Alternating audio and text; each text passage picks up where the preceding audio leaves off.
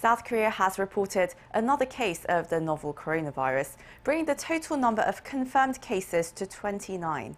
The Korea Centers for Disease Control and Prevention said Sunday that a man in his early 80s was found to have the virus after a checkup at a hospital in Northern Seoul.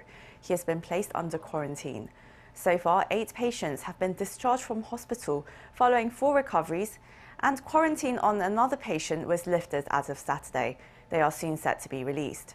Nearly 600 people who've been showing symptoms are currently being tested, and some 7,300 others have been released from quarantine after testing negative.